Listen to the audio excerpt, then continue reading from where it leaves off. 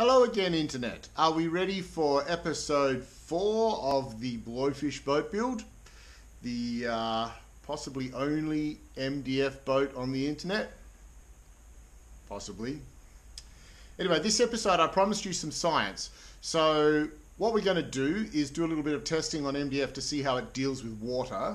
We're also going to test to see how much laminating fiberglass stiffens a sheet of MDF, because this is actually quite important. MDF is actually quite a strong and stable product. It doesn't necessarily warp very much like plywood will if you left it in the sun. I mean, it's not perfectly stable, but it does a reasonable job. But it's certainly hard, as we showed in the very first video. So what happens when we put a layer of fiberglass on either side of the MDF? How stiff does it become? We'll talk about that in this episode. Also, I'm still thinking about the little game that this has inspired, shall we say. Not a lot of news on that yet, but for the board gamer friends of mine who are watching this, stay tuned. There will be a print and play game. Talked about more in the next episode. Definitely more in the one after that. Might even give a copy away. Anyway, let's get to the science. Well, here's the picture I showed in the first video of the bit of trim around the veranda that was made out of, well, the veranda wasn't made out of MDF, the bit of trim was made out of MDF. And you can see why water has sort of got in from the right-hand side and worked its way along the MDF moulding, and it's sort of split like a banana peel. Like, obviously the left-hand end hasn't reacted to water so much, but the right-hand end has. And you can see MDF and water do not do a thing. Anyway, I was interested to see just how long it took MDF to soak up water and fall apart. So I did this test. There's a tray here with about 2 centimeters of just tap water in it and 2 pieces of MDF. The one on the left is the MDF with fiberglass on it, the 250 gram fiberglass and epoxy resin. And the one on the right is a same size piece of MDF, just raw. Anyway, at this point I thought, it's getting a bit dark on the left. That looks interesting.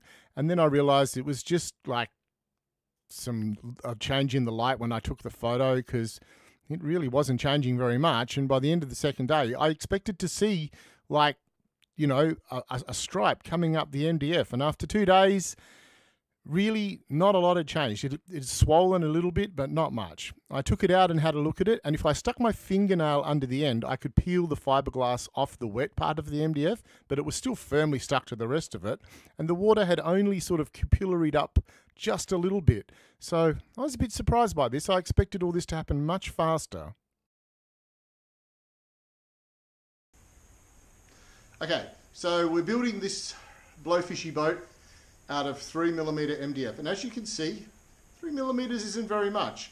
Now it's going to have, as I explained in video number 1, a laminated fiberglass on both sides of it with epoxy, 250 gram woven cloth on both sides with some epoxy. And I expect that to add quite some structure to it. And because I'm curious about how much it adds, I've done this with this bit of scrap here. Unfortunately, the saw has torn away the layup on this side here, but that's okay. So what I plan to do is put the pair of them between 2 fulcrums, pointy up things like a bridge, and load them and just see what sort of deflection you get. Right, here's how I'm going to do a load test on our pieces of MDF.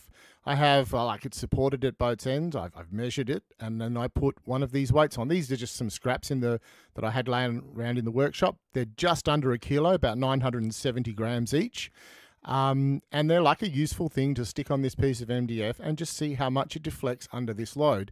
This is sort of like a simply supported beam test, although strictly speaking, one end should be fixed and the other end should be on a bearing of some sort so it can move as the beam stretches.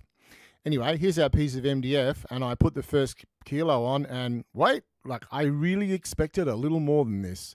It was hardly any deflection at all.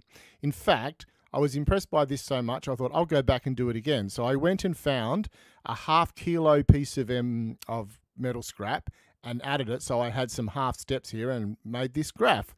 And you can see the laminated MDF is the blue line at the bottom, and the raw MDF without any fiberglass on it is the red line. Now, the red line kicks up at between 2 and 2.5 kilos, which would lead you to believe that it's failed or gone plastic and sort of engineering. If you're an engineering student, you can correct me here, but I believe when something goes plastic, it doesn't return to its original state after you've taken the load off it. And if this bit of MDF did, so it must be right at the point where its failure mode is starting to happen. But either way, the blue line at the bottom, that was still rocking along in a straight line. I was really, really surprised at just how strong MDF actually is when you apply a bit of epoxy and fiberglass to it. So yeah, I think one of the really good things about this was I wanted some curves in this boat, and if I used a thicker material, I wouldn't get those curves. The material would resist the bendiness of Andrew required for the boatiness, all very technical. And I couldn't get the curves or the little V in the bow that I wanted where I put the dart in. Whereas with 3mm MDF, I could do that because it's flexible enough. And now that I've put some fiberglass on it, it's stiff and in that shape as well. So this was the point where I'm like, I think this might just work. Well, thank you for hanging with me through all that science. And also thank you to Derek, Lyle and Jim who've said encouraging things about this video series. Shout out to you guys. Next week we're going to talk a little bit about, or rather a lot, about applying fiberglass to stuff.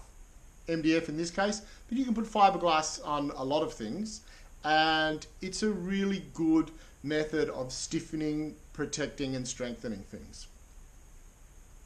Little spoiler though, the boat obviously is a bit further advanced than where it is in the video series because it takes me a while to put all this together and get it out to you guys, and in the meantime more stuff happens on the boat. So I can tell you it's actually been near water. It's nowhere near finished, but it's sort of proved that it can float. So you can look forward to that, maybe in the next episode, probably not. There's a bit of a teaser. Anyway, thanks for watching. Please like and subscribe. And look, share this with friends of yours that are boat type people who might need a project or a little bit of inspiration, because I would love it if someone else had a go at this. Until the next video, which hopefully won't be too far away, check you later.